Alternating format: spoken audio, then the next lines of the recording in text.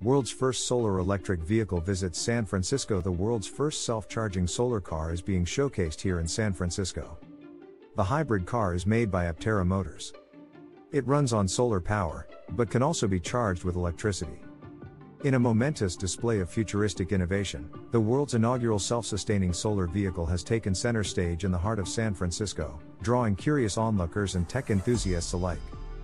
Crafted by the avant-garde minds at Aptera Motors, this revolutionary hybrid machine harnesses the abundant energy of the sun, while still retaining the capability to recharge via conventional electrical outlets.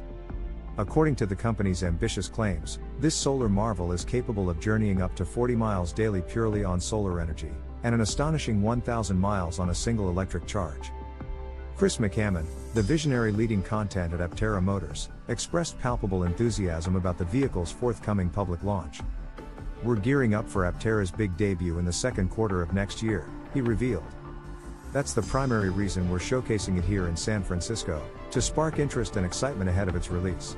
We're already sitting on 48,000 pre-orders, and over 500 of those are just from the Bay Area alone."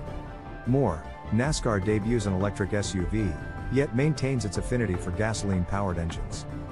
The innovation doesn't stop at the car itself. Aptera Motors is actively pursuing financial backing to establish a large-scale production facility in Carlsbad.